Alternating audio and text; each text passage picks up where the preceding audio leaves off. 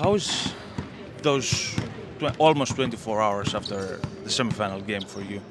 I said this, what's today?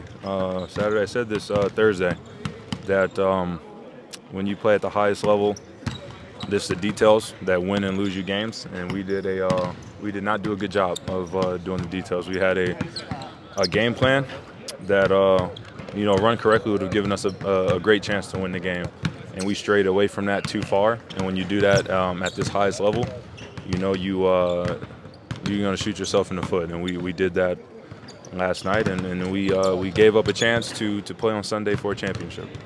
Δεν εκτελέσαμε το πλάνο μας σωστά. Οι λεπτομέρειες είναι αυτές οι οποίες κάνουν τη διαφορά στη δύο παιχνίδια. Εμείς δεν καταφέραμε να εκτελέσουμε το πλάνο μας με τον σωστό τρόπο και έτσι χάσαμε την ευκαιρία να βρεθούμε στον τελικό της Κυριακής.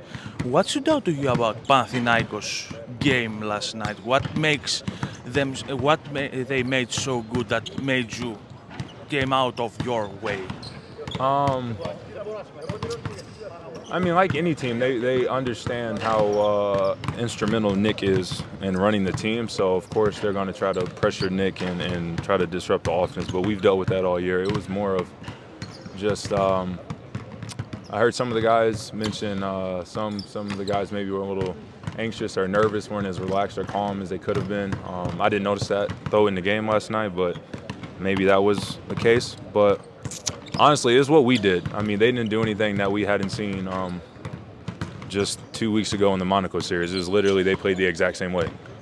It was just the mistakes that we made and the things that we didn't do. It was, as I've said all year, if we do what Fennerbahçe does, we can beat anybody that's across from us, and we didn't do that last night. And from what you see from Panathinaikos last night, how many possibilities you see for them to win the championship against Real Madrid?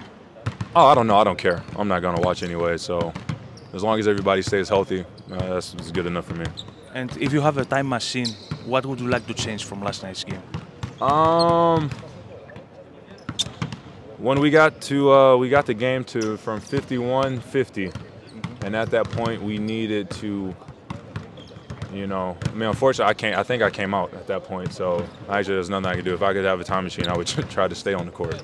I think that could have helped. I mean, I think when we got to that point, you could see it in their face that they were kind of like, we need to hold on to the lead. And I feel if we would have taken the lead, that would have started a new game, and then it would have been just, a sprint for the last like 12 minutes. But we never took the lead. I don't think we led it all the whole game. And then they went up again, 8 or 9 points. They felt comfortable. They always travel well. Their crowd got into it. You got guys running around taunting, flexing muscles and stuff after scoring 6 points. So I would go back and try and change that. Thank you very much. Thank you.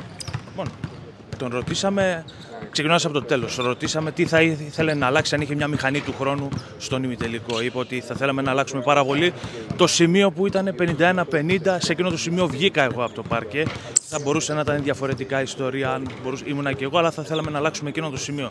Όσον αφορά τις πιθανότητες του Παναθηναϊκού για τον τελικό, είπε δεν με νοιάζει, δεν θα κάτσω να δω τον τελικό από τη στιγμή που δεν παίζουμε εμείς, δεν με ενδιαφέρει.